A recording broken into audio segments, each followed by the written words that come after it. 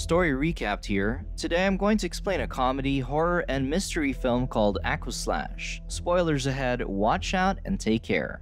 One night, Wet Valley Water Park lifeguards Cindy and Brad decide to sneak away and enjoy their time alone. As they are having an intimate moment by the slides, a mysterious person suddenly appears with a sharp machete. Cindy screams as the stranger pushes Brad off the platform where he falls to his death, and it isn't long before Cindy is dismembered and killed as well. Later on, the fresh graduates of Valley Hills High decide to celebrate at the water park. Alice, the head of the grad committee, announces that they'll stay there for the rest of the weekend. Naturally, everyone gets excited, so they immediately rush in to have a great time. Josh, along with his two friends Chad and Slim, will be performing that night. They're in a band called The Blades, and despite the break, the three are quite upset that their stage is small. Then, Conrad Carter introduces himself to the boys. He's the caretaker of the water park and has worked there for years. Conrad warns the boys to be careful, saying things can get a little bent around there, but they just ignore him. Meanwhile, many girls join the park's annual car wash event, wherein two winners will receive a free trip to Europe. The event is headed by Priscilla, who happily washes the cars with the girls. Then, a young man named Tommy suddenly shows up, agitated because he can't find his girlfriend Kim. He asks Priscilla where Kim is, but she says she doesn't know and tells him to leave. On the other hand, Kim approaches Josh by the stage. She happens to be Josh's ex-girlfriend and she works at the water park.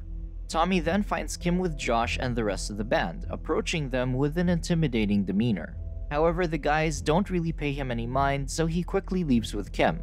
At the same time, Michael sits in his car listening to a voice message sent by his son Josh. His son wants him to watch their band perform later that night at the water park, but Michael is yet to decide.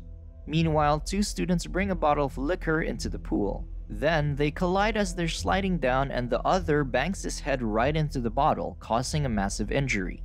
So the water park owner, Paul, calls paramedics to take care of the injured student. Unfortunately, the pool is now contaminated with blood and broken glass. Conrad then suggests draining the pool, but Paul refuses. Later that night, Chad and Slim ask Tommy to help them figure out the mixing board and speakers by the stage. But as it turns out, the boys are only doing that so Josh and Kim could have a moment alone. Once Tommy, Chad, and Slim are gone, Kim and Josh become more intimate throughout the night. Then they go somewhere isolated so they can do whatever they please, and they enjoy their time together in the steamy shower. However, they are unaware that someone is secretly recording them. Meanwhile, Michael has a dinner date with Priscilla. Despite knowing that she is married to Paul, Michael feels unbothered and just continues to have a wonderful time with her. After their discreet session, Kim and Josh return to the water park, and Josh immediately proceeds to perform with the band. Meanwhile, Kim is watching him from the crowd when Tommy suddenly approaches her. He asks her why her hair is wet, and she simply says she went swimming like everybody else. On the other hand, Priscilla and Michael arrive to watch Josh's performance. The crowd is wild, and everybody's having a great time. Then, Phil joins the party and sends everyone Josh and Kim's video that he recorded earlier, revealing that he was the one secretly watching them. Upon seeing the video, Tommy angrily marches up the stage to attack Josh, who just finished performing. He beats Josh to a pulp and leaves the party, dragging Kim along with him. As if that isn't enough, the situation becomes even more chaotic when Priscilla overhears Paul's conversations with Alice. Paul has been cheating on Priscilla with Alice for months now, so Priscilla leaves the party with Slim. Hurt and exhausted, Josh leaves the party as well. Moments later, Michael approaches Josh, interested in buying the water park, and wants to know his thoughts about the plan. However, Josh is having none of it, and he's upset because Michael did nothing when Tommy beat him up earlier. Meanwhile, Alice hides in the bushes to eavesdrop and learn about what Michael intends to do. She rushes to Paul's office and asks him if he's planning to sell the water park, but Paul simply says no. However, Alice doesn't believe him, and she becomes distraught that Paul is cutting her out of his life that early. So, she slams the door and leaves with frustration. On the other hand, Kim keeps looking for Josh, and it isn't long before Josh finds her in Chad's room. At the same time, a mysterious person installs blades inside one of the slides. Morning comes and Michael observes the water park from afar, looking at the people climbing the stairs to try out the water slides. Then, suddenly, someone starts threatening him with a gun. Michael tells the person to stop, but he only gets shot in the leg. He then gets cornered, so he desperately enters the mechanical room to escape. However, to his surprise, he finds the dead bodies of Cindy and Brad hidden in the storage room. On the other hand, Tommy smokes in his car, bummed out that he just got fired. Kim also broke up with him, so he sends her several messages to show where she is and tries calling her. Then, Conrad suddenly shows up, startling Tommy.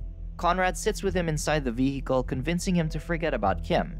Conrad also adds that he just hurt himself because Kim doesn't love him, but Tommy can't do that because he loves her too much.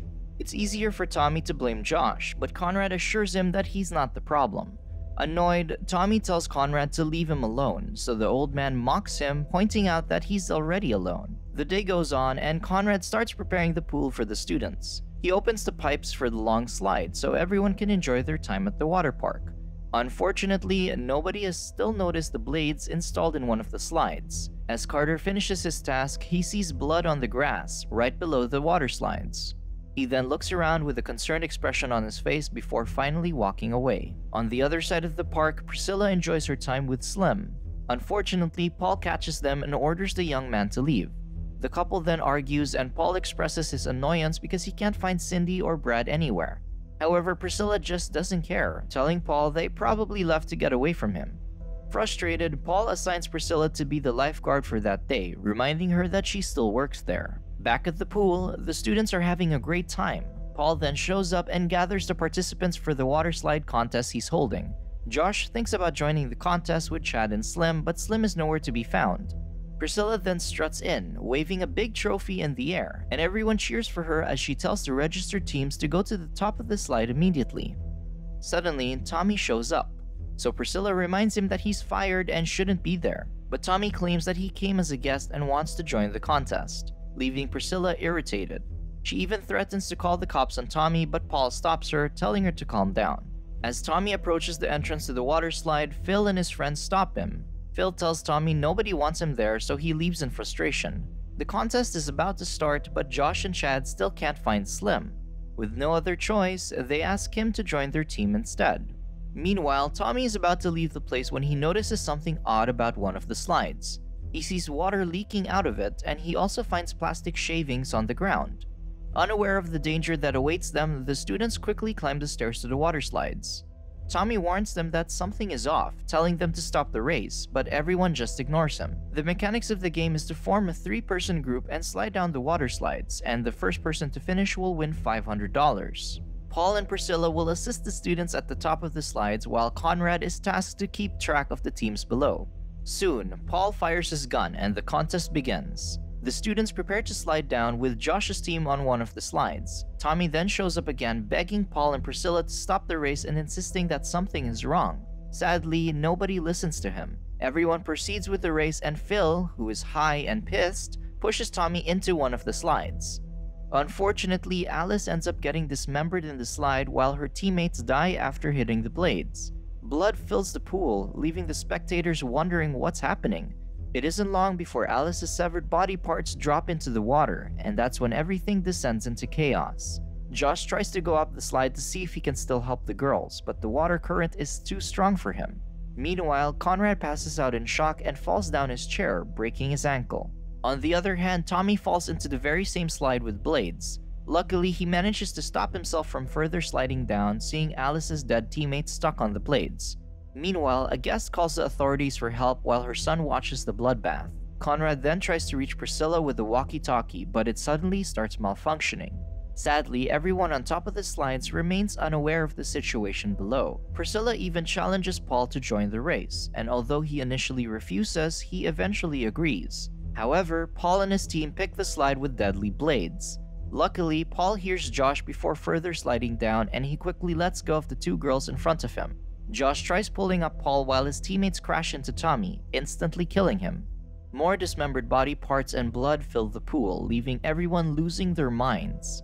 Carter knows that he has to do something, so he screams at Kim and Chad to turn off the water pumps back in the mechanical room.